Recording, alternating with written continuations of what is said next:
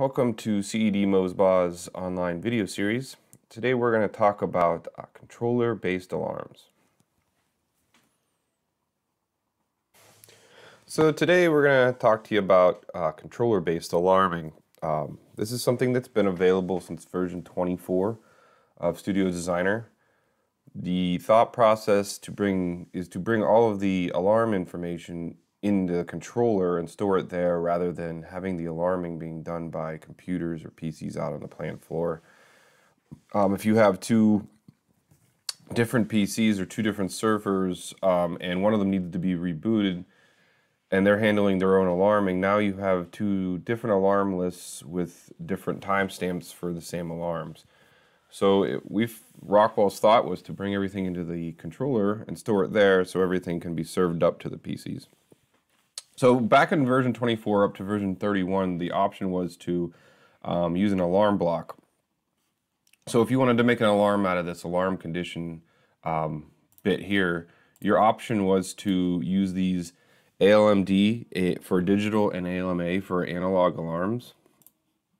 So all you would have to do, it was actually pretty easy. You just enable the block using that alarm condition, give it a tag.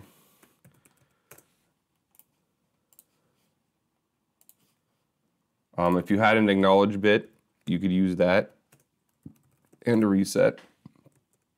If you wanted to programmatically enable or disable it, you could do that as well.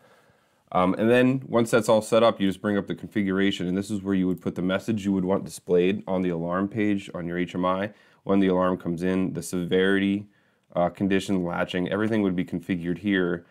And then you wouldn't have to do anything on the HMI side. You would simply just turn on your alarm and event server, and the alarms would be served up automatically. It kind of cut the work in half. The problem with these blocks is that they are a little bit memory aggressive. They take up a lot of a memory.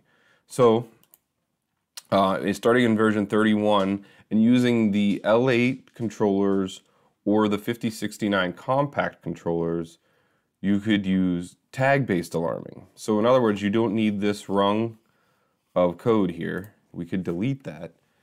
And then over here, we could just right-click on our alarm condition and go add alarm for alarm condition. So that brings up the same kind of page where we can name the alarm, put the input, so the input is this input tag, on delay, and then again our message that we would want displayed on our HMI. So just that easy, and then if we apply it, we'll notice down on the left side here we now have this alarm manager. We can bring that up, enable that alarm. So again, once this is enabled, we can use it. It would just automatically come in our SE application with alarm and event server. It also come in automatically on any panel view 5000s, which also use the alarm and the events and controller-based alarms only. There are no HMI alarms on those panel views. For a panel view plus, so if panel view plus 7, you would actually want to use the alarm. Since this is our alarm, you would want to use the alarm condition, the bit that you would use as your trigger, alarm condition, or I'm sorry, alarm dot in alarm. So that's the name of the alarm from here. And in alarm means, you know, it came into alarm. So that's the tag you would end up using as your trigger for a panel view plus in FactoryTalk View ME. But that is our controller-based alarms. Once again, thank you for watching, and don't forget to check out future and current videos by subscribing to CED Mosbah Electric Supply on YouTube or visiting www.mosbah.com/media. Thanks again.